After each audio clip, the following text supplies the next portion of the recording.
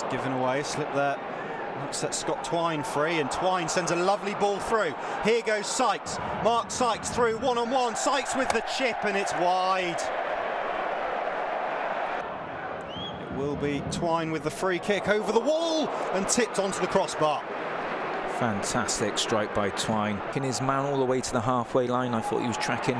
Good press from Bristol City to win the ball back.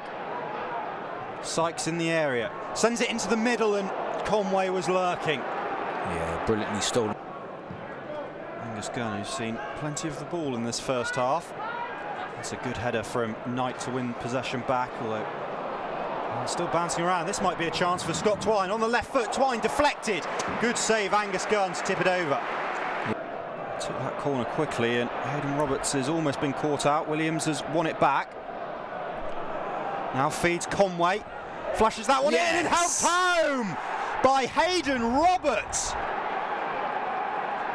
Obviously stayed up from the corner, right in the right place. Good pullback by Conway once he got the goal side of his man right into his path and tucked away off his left foot.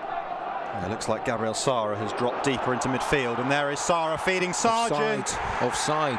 Bristol City appeal for offside, nothing given, and Norwich are back in the game just like that.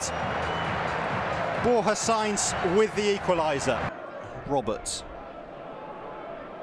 Lovely pass from Roberts, and that's nearly fallen for Mehmeti. Might still fall for Bristol City. Great save, Angus Gunn.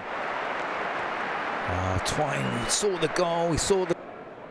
Huller currently 0-0 away at Watford. Swung in. Here's a chance for Bristol City. Is it bandled home? He's given handball. Pulled back for handball. I have a feeling it was the official on the far side who had his flag up potentially for offside.